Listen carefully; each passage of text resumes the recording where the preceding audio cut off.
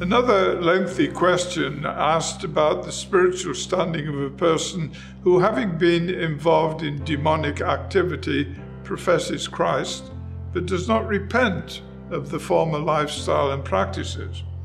When people who've had little or no Christian teaching respond to a presentation of the Christian gospel, they obviously have a limited understanding of what it means to be a Christian or a follower of Jesus. If they come from a background involving satanic or demonic beliefs and practices, they will have particular issues. They will need to learn what Jesus taught. He said you cannot serve two masters. Paul the Apostle said that after his teaching in Thessalonica, the people turned to God from idols. Note the movement in two directions, to God and from idols.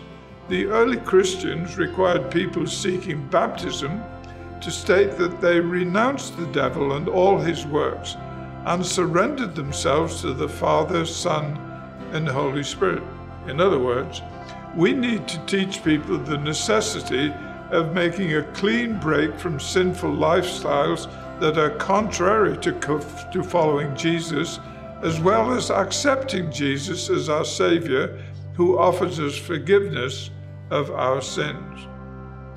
In other words, when we come to Christ, it's a matter of embracing Christ and rejecting what is contrary to him.